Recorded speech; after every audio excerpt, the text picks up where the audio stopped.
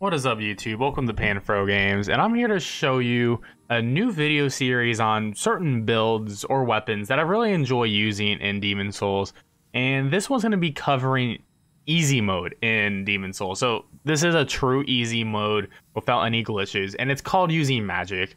So currently just started my New Game Plus run, and we're only level 60. However, this character completely destroyed the regular New Game. And now New Game Plus, it's doing pretty well, as you saw in the previous clip of me just immediately one-shotting Phalanx Demon with Firestorm. So, pretty much for this build, as you can see at level 60, I have very low VIT at 16, which is actually the cap is what we're keeping it at. And we're going to want to get Intelligence and Magic boosted all the way up. I probably want to get Magic actually up to 50. And Dexterity, we are raising up as well because some enemies in the game do resist magic. So this is a Dex magic build where we will be using the Killage here as our secondary weapon for this game. So currently what we are using right now is the S-Stock +5, which is Crescent. So Crescent means it gets a magical boost. So as you can see, we're doing 106 physical and 112 magic damage with this weapon. So our damage is actually split. So if an enemy is weak to magic or doesn't resist magic that well, then the Crescent X-Stock will be their main weapon of choice with this build. I highly suggest grabbing the S-Stock, even if you're not using a magic build and you're just using a Dex build. X-Stock is amazing, and you can stun lock so many enemies with this weapon. It's pretty phenomenal. And we are just using the wooden catalyst. You can either use the wooden or silver catalyst.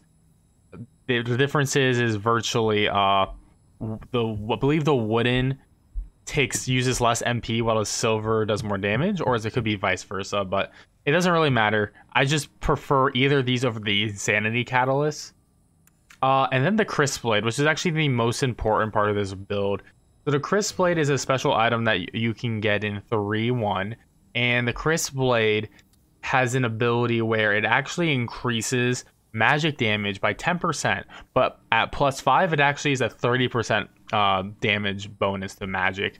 So whenever I'm casting spells, I'll always have the Crisp Blade in my left hand instead of having a shield, because we get a 30% magic boost to our damage. Speaking of magic boost, we're also wearing the Monk Head Wrappings, and in order to get the Monk Head Wrappings, you have to invade a player in 3-3 and be summoned for the old monk fight and win. So the Monk's Head Wrapping also increases your magical power by 30%, but you do take 30% more magic damage. And last but not least is the Ring of Magical Sharpness, which also increases your magical power by 30%, and you take 30% more magic damage.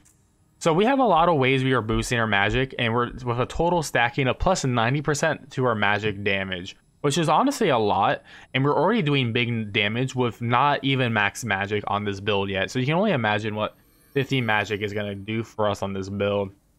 But yeah, I use the Killage as our backup weapon when magic does not work. You could use a katana or something like that. I would use the Killage because it only requires 14 strength. And I have 15 strength because I like having a bow to use as well, just in case, you know, a bow is a better situation for later in New Game Plus, because honestly, the range of the bow is incredible. So I always suggest having a bow of some sorts. And then the rest of your armor really does not matter. I just wear the silver bracelets just because it's, you know, get more souls as well. And besides that, all you really need is a lot of fresh spice and old spice. Always be spending your souls on this. Besides leveling up, if you're not leveling, do this. So speaking of spells, we actually have virtually almost every spell in the entire game. So let's attune our magic. So the higher your intelligence magic is, the stat is, the more slots you can get. So currently I only have enough for 4 slots, but you can, I believe, get this up to 5 or 6. I'm not 100% sure, but 4 slots is pretty good. 5 is what you really want.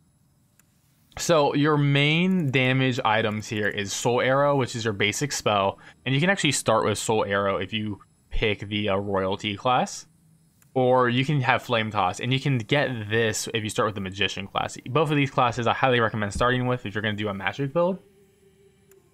These are 2 bread and butter attacks.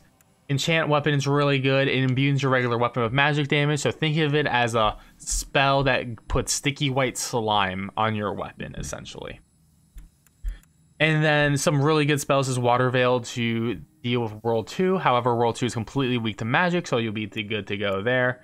And honestly, Poison Cloud and Death Cloud are incredible. You can actually destroy so many NPCs with Death Cloud and Poison Cloud. They'll stack poison and plague on them. This will also work in PvP as well. They're relatively cheap spells, and they don't even take up that many slots, with a total of 3 between the two. Soul Ray is going to be your big damage dealer for pure magic damage here, and it can actually penetrate through enemies, which is really incredible. Homing Soul Arrows, pretty good as well. Another solid PvP spell. Those can summon a few soul arrows around you and it'll home in on the closest enemy. Overall, pretty good and pretty passive spell. Light Weapon is a super buff to your weapon. And so it's pretty much, I believe, like a 25% increased damage from the regular enhanced weapon. Fire Spray is incredible for World 5. You take out multiple enemies at once, and it costs very few MP to do this.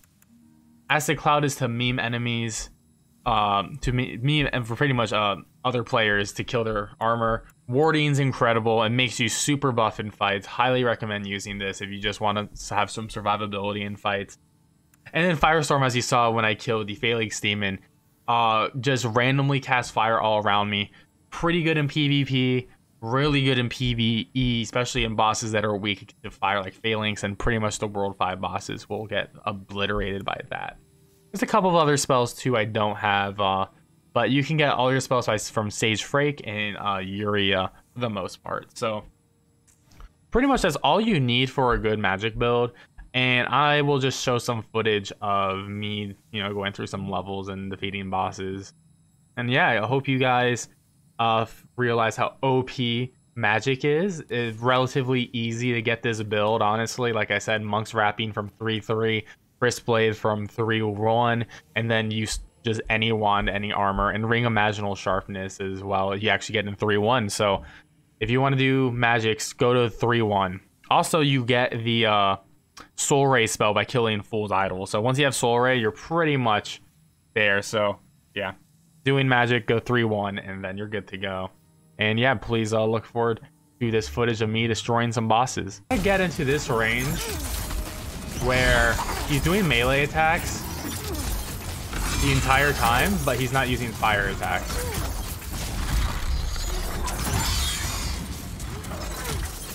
And that's how you defeat Armor Spider with magic. Really easily.